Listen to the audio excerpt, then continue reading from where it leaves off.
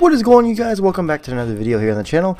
I hope you're having an absolutely amazing day so far. Thanks for stopping on in, guys. I have a little guide for you guys today. Today is going to be a little bit different. It's going to be one that I have kind of held on doing for a little bit, but I believe now is a good time to do it. It is going to be the guide that tells you do not do these things in this game, essentially. Of course, you can do whatever you want. These are just tips to help the game play out better for you. If you want to do these things, so be it. I'm not one to tell you how to play the game. It is a video game. Play how you would like. But this is me telling you don't do these things. You're going to thank me later for these. But guys, if you're new here, be sure to subscribe, and we're going to jump right on into the video. Let's go. Alright guys, so this first one that I'm going to give you, we're actually over here at the White Springs, and it is going to be do not buy ammo from vending machines. As you can see, there's the ammunition vending machine here, and if I open it up, look at this. 4 caps for a single 308 round. Same with the 5.56, up to 4 caps. 9 caps for a 50 caliber round. That is just way too much. If you have a 50 caliber machine gun, you know how much ammo you go through. So let's say you buy around 50, which isn't even a full mag. That is going to cost you 450 caps. That's an insane amount of caps to spend on ammo. I recommend paying no more than 1 cap per ammo. 1 cap per ammunition round. So as you can see, there's some 10mm here for 2 caps. That's not terrible, but if you buy all 40 of these, you're going to be paying right around 80 caps. It's still not worth it in my opinion, especially for how fast you go through ammo. It's just cheaper to buy the actual resources to craft those ammo, or player vendor hop. You can probably find most ammunition in player vendors if it's a very popular ammunition. If players are like me, they're going to be selling them for 1 cap for each round, and some players even giving them away for free as long as you take them off their hands. So definitely keep your eye out for that, guys. I do not recommend paying that much for ammunition. It is just way too expensive. Don't do that. You're going to thank me later, trust me. Alright guys, on to the next one. I'm actually up here in Vault 79. So let's say you completed the Wastelanders questline and you have your gold bullion, and you decide, I'm going to go visit Vault 79 and look for regs so I can buy my Secret Service armor. Well, you'll be surprised because my next tip is do not buy the Secret Service armor from regs. Do not do that. That is way too expensive. And even though you have the gold bullion, it's just a waste. It's way too much. You could definitely save out and buy it a different way. So me scrolling down, as you can see, I did buy my Secret Service armor from him. The legs and arms are going to cost you $750 each. The chest piece is going to cost you around $1250. That is just way too expensive. So even if you don't buy the helmet, which you don't really need, you're already up to $4250. That is a crazy amount. And then if you add the helmet, which is right around $1650, you're sitting at a whopping 5,900 gold bullion. That's way too expensive. Simply wait for it to reappear with Minerva. I know what you're saying. Minerva's not always around, but when she is around, the items that she has, guys, are truly worth it. Do not spend your gold bullion with regs for the Secret Service armor. Simply wait for it to pop up with Minerva. I know what you're saying. When is the next time Minerva's coming around? How do I know? There's a website I use. It is called Nuka Knights. Nuka Knights is a data miner for Fallout 76, so he kind of knows where everything is going to be ahead of time, and he has actually a list of her next stocks on his website. Website is in the description down below. Be sure to use that to figure out where Minerva is. I'm pretty sure there's tons of guides and websites that tell you exactly when she's going to pop up. Also, whenever she has a Secret Service armor, I'm normally pretty good about letting you guys know about it. So yeah, save yourself the frustration. Do not do all that grinding to get it from regs. Just simply wait. I know you're like, I want my armor now. Just wait. Trust me, it's worth it.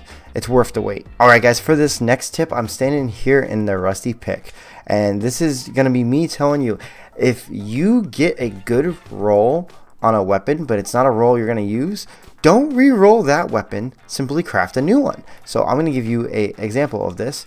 As you can see, I have right here a quad railway rifle. That's right, the quad choo-choo gun. Now I know what you're saying, that's a really good roll on it. Well, I don't want quad on it. I want another bloodied explosive choo-choo gun like this one that I have now. So instead of re-rolling my quad, I am going to actually come down here to the weapon workbench, which is here in the rusty pick, very convenient. I'm going to craft another one, and then if it's not something you want, go turn it in for script up above. This is going to be a better way to not blow through script as fast, because you're getting some return with each weapon, so you're not just blowing all the script and then it just never comes back. You can actually, you know, trade them in for more script, so you can get some extra rolls out of it. It's going to save you a lot of frustration. Yes, you do need more materials for this. If it's something like the Secret Service armor, you're going to need the modules to even craft the armor to begin with.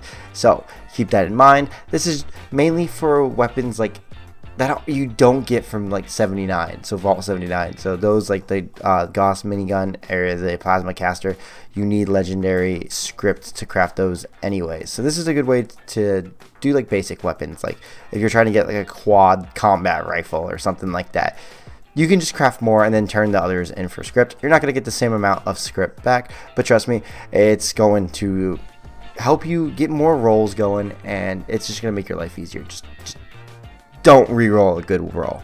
Alright guys, for the next one, this is one that I'm starting to notice more and more of. It's going to be don't skip out on seasonal events. This includes events like Fast Knock, Meat Week, Mothman Equinox, Invaders from Beyond, and other seasonal events like that. The reason why I say don't miss out, they do give you rewards that you can't get from anything else besides these events. I'm going to give you some examples like the Alien Disintegrator, the Fast Knock Mask. Like a lot of them you just can't get on the regular. You can probably buy them from player vendors. Same with the plans for weapons.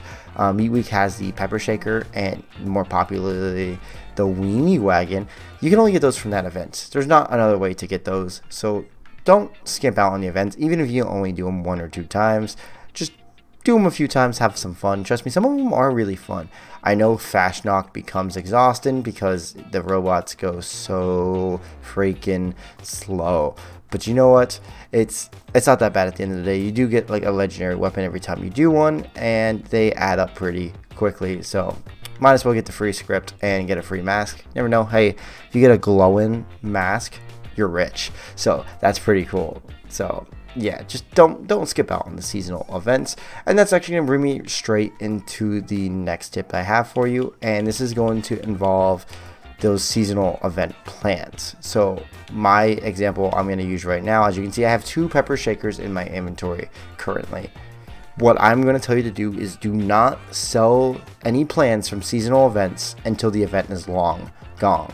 So I have almost all the seasonal event plans from Meat Week, because Meat Week just ended and I grinded the hell out of it.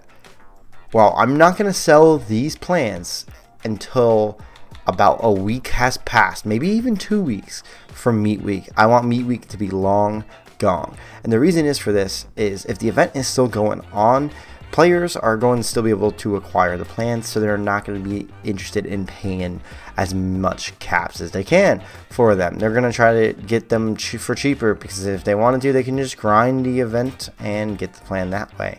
Now, when the event is long gone, let's say it's been gone for about 2 to 3 weeks now, so like, let's just say I post this a month later, right?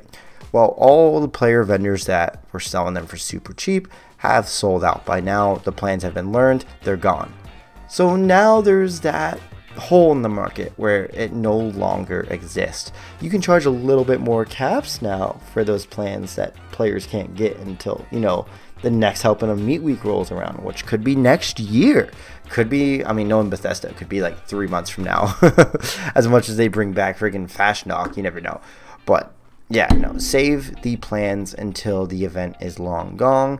Like, for example, I just posted my Mothman Equinox plans about a week ago. I just posted them like right when meat week started, so I didn't want to wait too long on those, but I also forgot I had them in my stash box, so they're in my store now. Just don't wait too long, but also the longer you wait, the more valuable they could be. So keep that in mind, guys. Just don't post them during the event. You're gonna make that mistake once or twice, and you're gonna realize, wow, now the pepper shaker is going for 8,000 caps, and I sold it for 2,000. Crazy. Alright guys, and for my very last tip, it's do not forget to subscribe, guys, for more Fallout content here in the channel.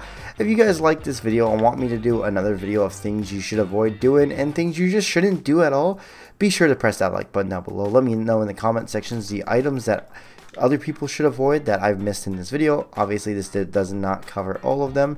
There is so many things you shouldn't do in this game, so be sure to let me know in the comment section down below, guys. And as always, I'll catch you guys in the next video. Deuces.